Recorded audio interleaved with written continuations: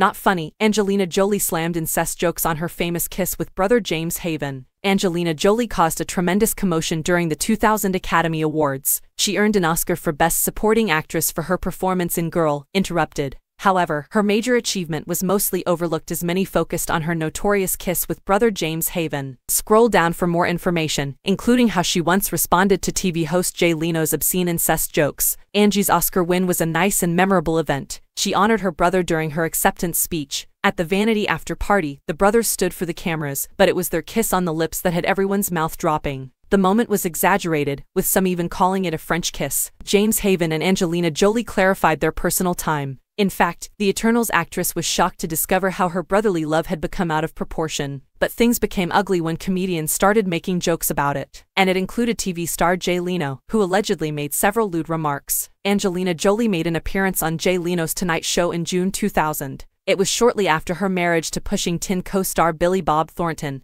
who was 20 years her senior. The TV host addressed claims that the celebrity couple was upset with him over his improper remarks. Angie returned it, saying his remarks were really not funny. Then came the chance to clap back. Angelina Jolie stated, "I've been waiting for this." She brought out a piece of paper loaded with Jay Leno's jokes about her kiss with brother James Haven. She went on to say, "It's simply not acceptable when someone makes disparaging remarks about your family. My mother has been uncomfortable with information about me and my brother. Just do me a favor and read what you have said." I highlighted the two that she really appreciated, and it made her sick. Jay Leno read one of his jokes. "You know how Billy Bob knew Angelina was attracted to him? Because she claimed he was like a brother to her." He paused briefly and questioned the audience, "Are those terrible?" The Tonight Show host defended himself, claiming that he isn't the only one who cracks these amusing quips. Angelina Jolie intervened and stated that Jay should not join the bandwagon simply because everyone else is. He should instead take a stand.